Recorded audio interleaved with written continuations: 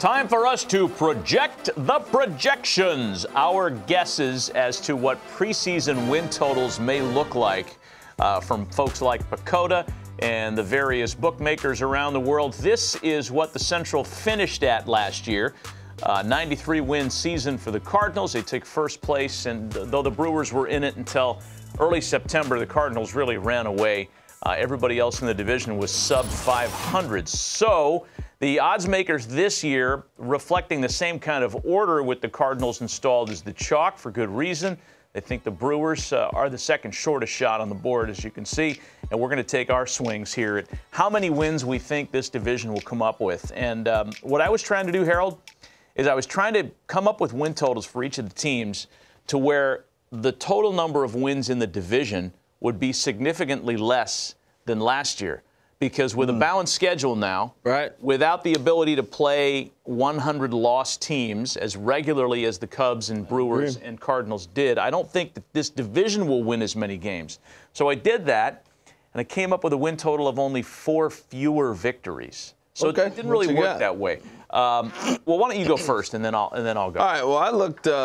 Mine's going to look similar to Pacoda right there. I got the Cardinals with 90 wins. Okay.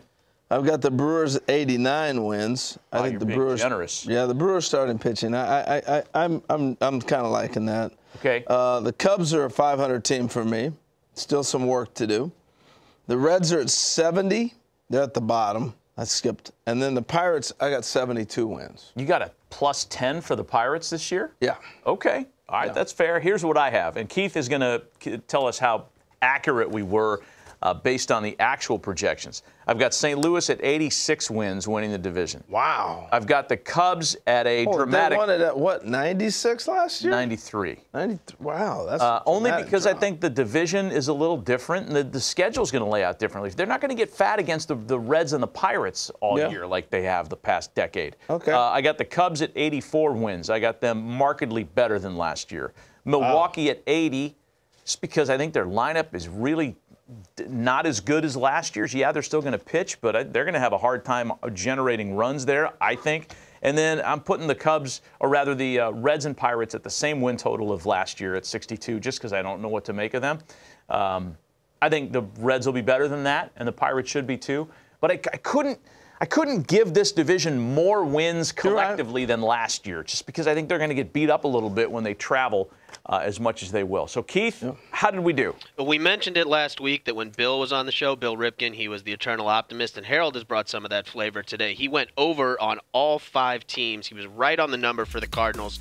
He had them at 90, significantly over on the Brewers, Pirates, and Reds. Maddie, you were under on the Cardinals, Brewers, and Pirates, over on the Cubs. Or sorry, you were under on everybody except for the Cubs.